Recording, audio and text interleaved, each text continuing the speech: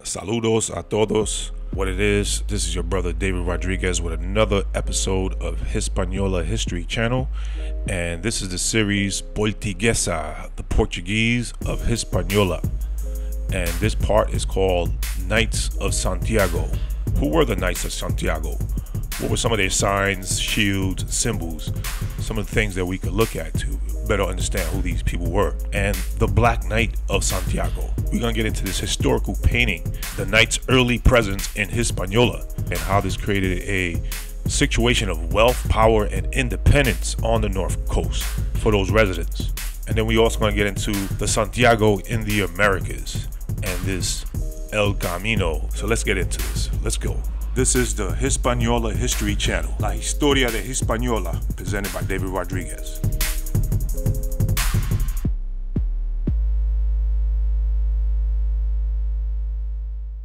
The Portuguese coat of arms displays the fort castle, which they have built around the world. Here you have the depiction of one of the earliest illustrations of the coat of arms for Portugal. Dated 1509, it proudly displays the fort castle, which was a symbol of wealth and power displayed throughout the world. So these forts had a specific purpose to defend the ports and the land in which the Portuguese occupied. So who would protect and manage all these forts and ports built by the Portuguese around the world? Enter the Knights of Santiago. I have a source here provided by the Atlas Histórico del Portugal. It says the Order of Santiago possessed many domains granted by the Portuguese crown. So the Order of Santiago were a Portuguese entity. It says Portuguese military orders, the Santiago Knights, were the first front line against the incursion from the Moors Algarve in the 13th century, as these domains were partitioned into comiendas. We heard that word before, tied to the Spanish in these colonies in the Caribbean, in which they offer some encomiendas to other Spanish nobles and to some Native Americans who later on become caciques. So the Portuguese look like they started this first. It says these domains were partitioned into comiendas and granted by the order in encomiendum to a Santiago Knight, comendador, which probably where we get the word commander from, entrusted with the obligation on defending them. So the Portuguese would give these knights these grants, which gives them the right to protect and defend the land, granted to distinguished individual knights of the order, still contingent on military service. So you have to be involved in military service to be part of the knights. Grand masters of the order were among the most powerful men in Portugal. The comendados stood at the peak of the rural society in their districts.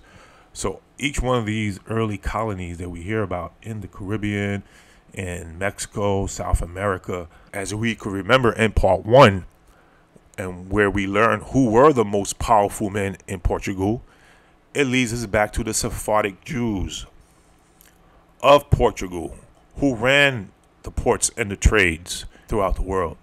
So understand there's a connection here between the Santiago Knights and the Sephardic Jews of Portugal, both having the same origins. Let's get into the shield or the coat of arms for the surname Santiago. It was a habitation name from any of the numerous places so called from the dedication of their church to St. James. The Apostle St. James the Greater is the patron saint of Spain, following the 9th century legend that he visited and evangelized the country after the death of Christ. Is there any reference to this in the Bible? It looks like there is. The book of Romans 15 verses 24 through 28 says, "Whomever I take my journey into Spain, I will come to you, for I trust you in my journey." Whosoever I take my journey into Spain. So here you have a biblical character from the Bible talking about they're going to Spain. So not only is Spain mentioned in the Bible, characters of the Bible had intentions on reaching Spain. So that's very important. If you have some kind of Spanish ancestry, a Spanish surname, this should be something that you look at with some kind of pride. Let me Go down to verse 28. It says, when therefore I have performed this and have sealed to them this fruit, I will come by you into Spain. So there's an intention there for a saint to reach Spain and spread the word of God. So now let's discuss the sword of Santiago. Here's some information here provided by a source called Spain, a Portable Inheritance from 1157 to 1300 from Blackwell Publishing Limited, written by Peter Linhan. As the sword represents the chivalrous character of the Apostle St. James, who's really Santiago, and his martyr ways, since he was decapitated with a sword. It can also symbolize taking the sword in the name of Christ. Some of the coat of arms, where you're dealing with the surname or the anything attached to Portugal or the name Santiago, you're going to see some seashells in some of the coat of arms of Santiago. Some of these seashells have a symbolic meaning to them. El Camino seashells. It says here, the scalloped shell is used as a symbol of direction along the Camino, pointing pilgrims towards Santiago. Pilgrims also wear this symbol themselves, which further enhances the camaraderie along the great walking trail. So it's some kind of brotherhood involved here with these seashells. It's also quite useful to assure yourself that you're on the right track. You're walking along the right track to the Camino, El Camino, to this historic place where Santiago, St. James, once stood.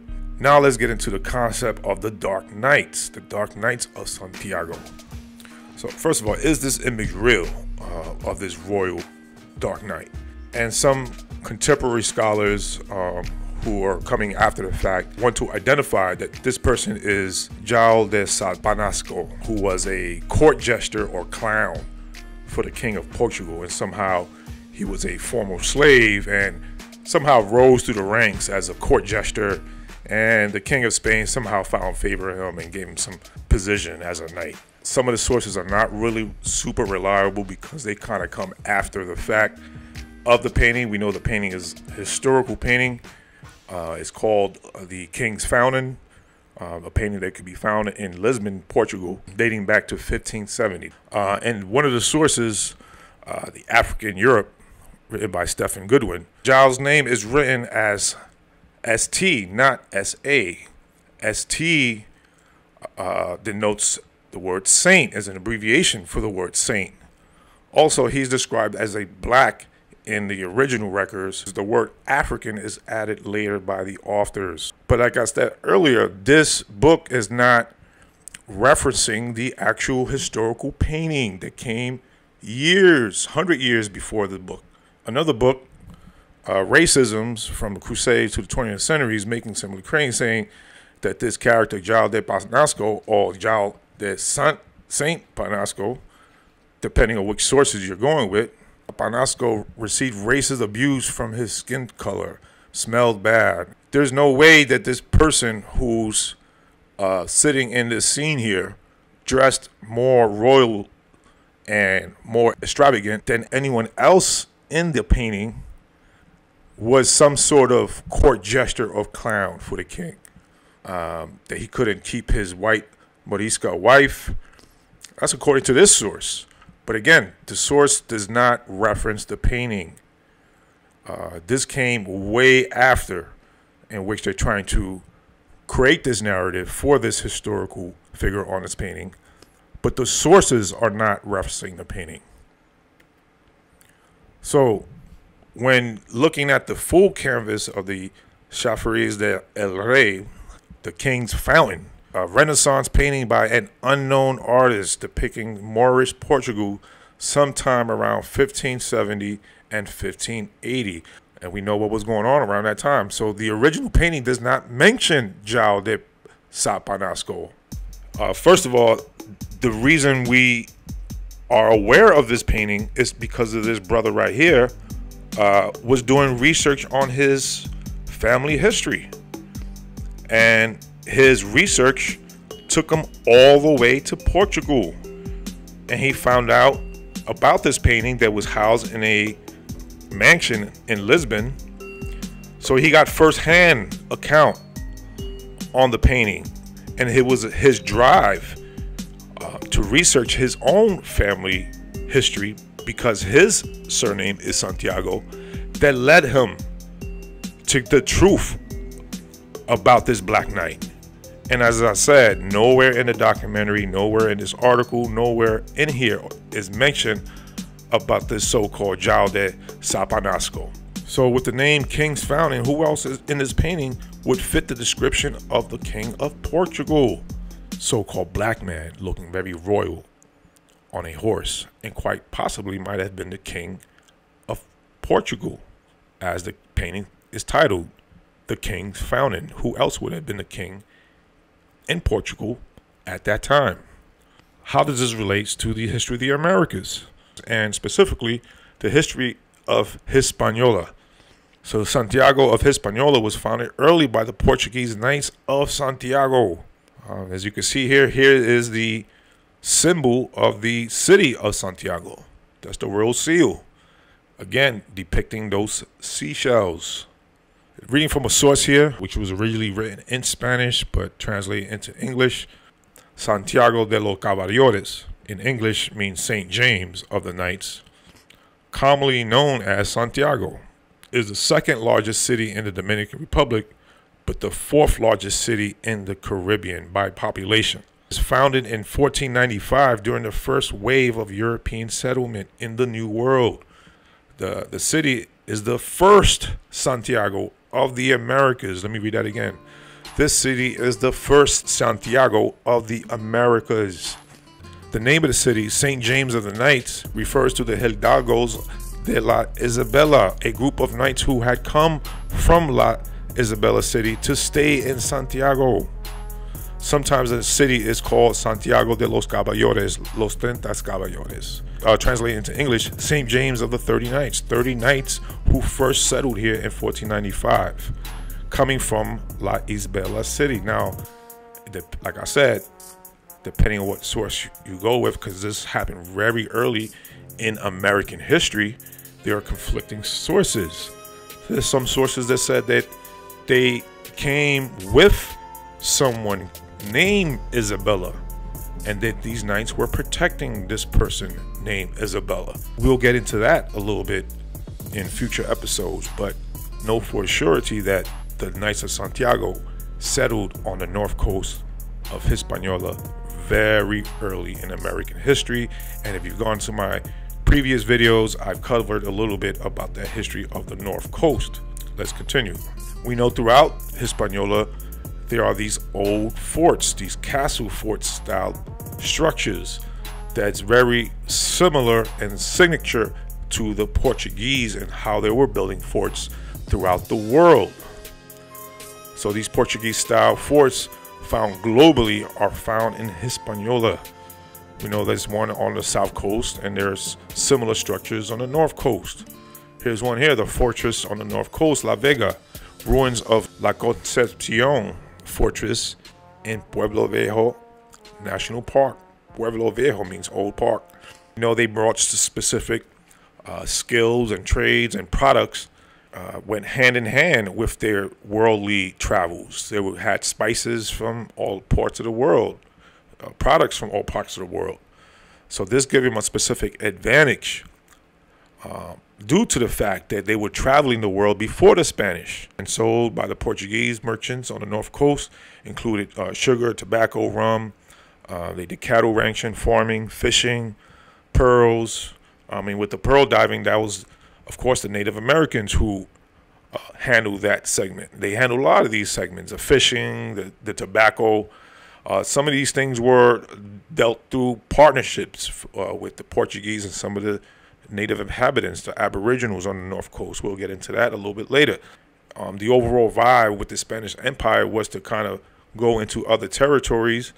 So Spanish ships slowly started arriving, little by 1600s. So the only thing left was the products brought in by the Portuguese. Let's read here from the Dominican Republic, A Natural History, Frank Moya Pons, pages 42 to 44, that even the quote-unquote fugitive slaves aided the Portuguese in Santo Domingo. So starting from 1541, the Spanish crown started increasing their taxes on certain Spanish goods. So things were expensive on the Spanish side in terms of Santo Domingo. So this led some of the residents to find other ways and other means to get their goods. It says in the early years, the residents of these areas sold their hides and other products to Spanish ships. But as the arrival of ships became less frequent, colonists gradually turned to French, English, and Portuguese smugglers. That even the fugitive slaves aided the development of contraband, since the lack of safe travel was impeded colonial authorities from effectively controlling all the regions of the island. So there was a lot of regions in the island where the authorities of Santo Domingo just could not control, manage, or even deal with. So this is what gave rise to a lot of that independence on the North Coast. Let me read on the top of page 44. It says the Cimarrones, aka the Maroons, the Cimarrones learned that they too could trade products stolen from the Spaniards in exchange for imported goods. So now the Maroons are getting into the mix, stealing products from the Spaniards and trading them with the Portuguese on the North Coast. So this is creating a whole industry here on the North Coast during the 1600s. It says here, at first the colonists preferred trading with the Portuguese since they spoke a similar language. So the colonists in Hispaniola, the Spanish colonists from Santo Domingo, said they preferred dealing with the Portuguese because their languages were similar. So same way how the French and the English tried to come and sell their products, the Spaniards like, nah, we good. We'd rather deal with the Portuguese. Our language and our culture is a little bit more similar. Another scholar of Dominican history, Juan Bosch, in the social composition of the Dominican Republic, it claims that the Portuguese were wealthier than the Spaniards of Hispaniola. They said the Portuguesa is a beautiful gold piece from the Portuguese with the die stamp of that nation, whose weight and intrinsic value exceed one of 8 duros. How did the Portuguese coin come to be the most common in Santo Domingo? And so the author is asking, how is it that the Portuguese currency is worth more than the Spanish currency in Santo Domingo? That's a good question. It says at the beginning of the 19th century, now we're going into the 19th century, the Portuguesa continued to circulate in the Cibao. So now we're in the 1900s, that the Portuguese Portuguesa coin is circulating in the Cibao, worth more than the Spanish dollar in Santo Domingo. So this is giving an indication in terms of the wealth that developed over hundreds of years in that North Coast, controlled by the Portuguese trade and the Portuguese people. So although the first Santiago in the Americas was in Hispaniola, the Santiago Knights also set up 7 major port cities throughout the Americas. The Santiago Knights also settled in Jamaica, what we know now as Jamaica. It was first known as the colony of Santiago back in 1509. They had an early camaraderie or partnership with the Maroons in Hispaniola. So this may create a clear perspective on terms of who those early Maroons in Jamaica were when the British arrived in 1655. Let's continue. Santiago throughout the Americas. There's one in Puerto Rico, Punta Santiago of Humacao. In Puerto Rico, a port city in Puerto Rico bearing the name Santiago. Let's continue. There's a Santiago de Cuba. And in Chile, there's a Santiago, city of Santiago. In Mexico, there's a Santiago, founded very early, 1648, by a Diego Rodriguez.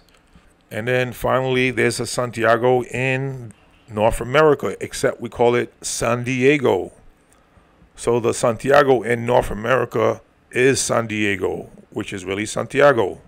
San Diego means Saint Jacob or San Jacob, which later becomes San Diego or Santiago and San Diego. So this is all established by the same people, the Santiago Knights. They were in San Diego. They created this Camino path, establishing a whole bunch of churches along that coast in California. This brings us back to that shells of Santiago, those Santiago shells bearing the symbol of Santiago. This reminds us of the Camino de Santiago in what we call Spain over in Europe, which is an interesting comparison. And both San Diego and Spain in Europe share a similarity on how these churches were constructed in a similar path, El Camino. San Diego's Camino versus Spain of Europe's Camino. Camino in Spain, in Europe, only has 8 churches. The Camino in California has 21 churches. It looks like the churches in San Diego, California region in North America is following that story of Santiago to the T. More on that in future videos. But this shows the influence on the Knights of Santiago. But for now, thanks for your time, folks. What you watched was the Knights of Santiago, part of the Portuguesa series. This is Knights of Santiago. Stay tuned for part 3, titled The Brotherhood. Portuguesa, the Brotherhood. We're going to get into why the Portuguese had this advantage in the Americas and throughout the world, and how this might have been due to some kind of alliance with certain populations throughout the world and in the Americas. So part 3, titled The Brotherhood. Hope you stay tuned for that. Until then, this is your brother David Rodriguez. Peace. Signing out. This is the Hispaniola History Channel, La Historia de Hispaniola, presented by David Rodriguez.